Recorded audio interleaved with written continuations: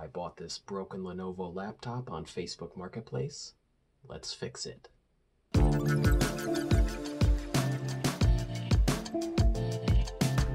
The seller on Facebook Marketplace said that this laptop works fine, other than the two USB ports on the side here. And you can probably see on this one here that you've got some damage to this one, so I wonder if that's the entire problem or if there's something else going on. Let's turn it on and see what it's doing. So the seller also told me that some devices work fine, but others don't. I've got a couple of devices here. I've got a USB-C adapter that converts to a USB-A. I've got a couple of USB-A flash drives. I've got a USB adapter here for plugging in a mouse and keyboard. Let's try that first. Okay, that made the chime as though something was plugged in, and as though something was unplugged. Let's plug in one of these USB flash drives. That did not make a chime. Did not make a chime when I took it out either. Let's try one more. Okay, nothing there. Let's try the top port. Nothing there either. Let's try plugging that in with USB-C now. Okay, that made a chime. Now let's plug this in through USB-C and see if it works through there. Okay, that also made a chime. So that seems to be alright. Let's plug in one more flash drive. That did not make a sound. This flash drive has a light on it. And I don't see the light on. Actually, I do see the light on, it's just very dim. Let's plug in our USB tester and see what happens. Over here, we've got only 3.5 volts on a USB port. That should be 5 volts. Let's try plugging in another USB drive to that and see what we've got. Okay, as soon as I plug that in, it kills the USB port. So we're obviously overloading that USB port. This tells me there's something internally wrong with this laptop. So let's take it apart.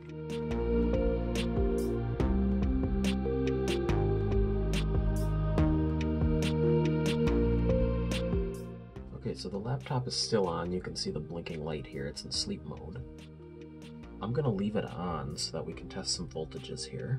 If we've only got 3.5 volts, my guess is something is shorting to ground. Let's grab the thermal camera and see if we can figure out what's going on. Okay, we've got the thermal camera out, and we're looking for anything that's hot.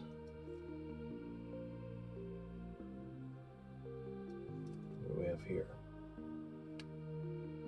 Got a hot spot, and it is right here.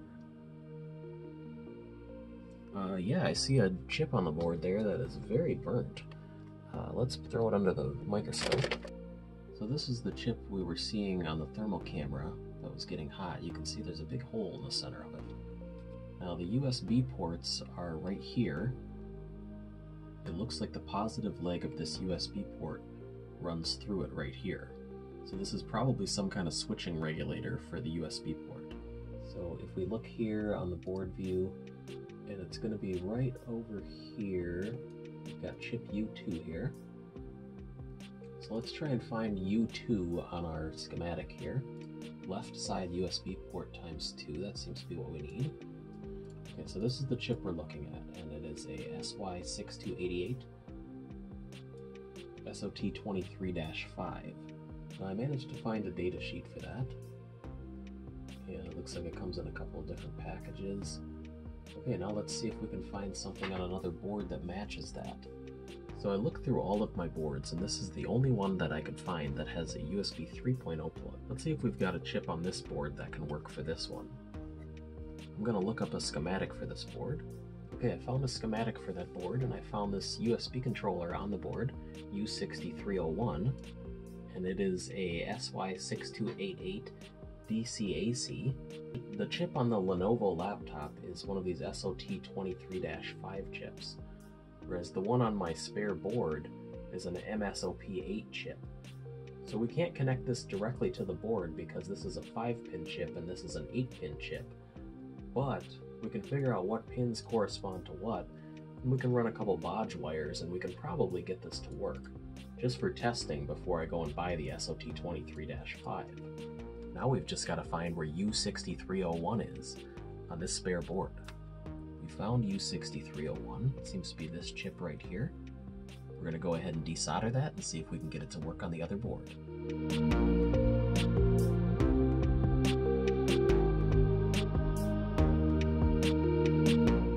I like to always clean up my parts boards after I desolder parts from them, just so that they're good to go for the next time that I need them. So if you see the dot there, that means that this pin is ground, in, enable. This one is OCB, and then these 3 are all outputs. Now for our purposes, we only need 1 output, so we can get rid of these 2, and we only need 1 input, so we can get rid of one of these 2.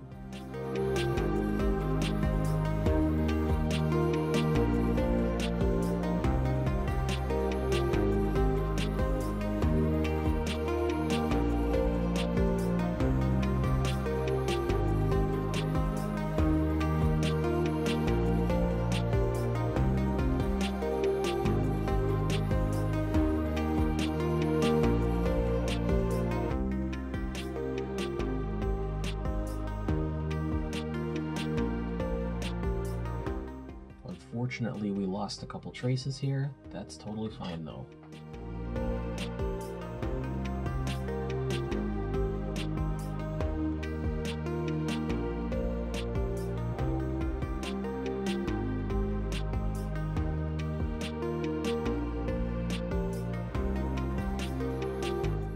Let's give that a shot and see if it works.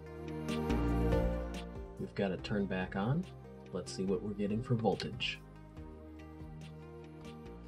Out of the bottom port, we've got 5 volts now, no longer 3.5. And out of the top port, the one that's broken, that one we've also got 5 volts. Let's see if we can plug in some USB devices and see if they'll show up. Well, that one made a noise like it's going to show up. And you can see here we have our USB device. When I unplug it, it disappears. So it seems like we fixed that problem. With that fixed, let's put this laptop back together. Once this laptop's fixed the right way with the right chip, I can sell this laptop on eBay for $500 to $600. I paid $300, so that's a $200 to $300 profit on this. Now I'll be ordering the correct chip for this online. I just wanted to show you that it's possible to do if you've got spare parts lying around. You can save money and keep things out of the landfill. It didn't take much to fix that laptop. Maybe the next one will be more of a challenge. Thanks for watching, and we'll see you next time.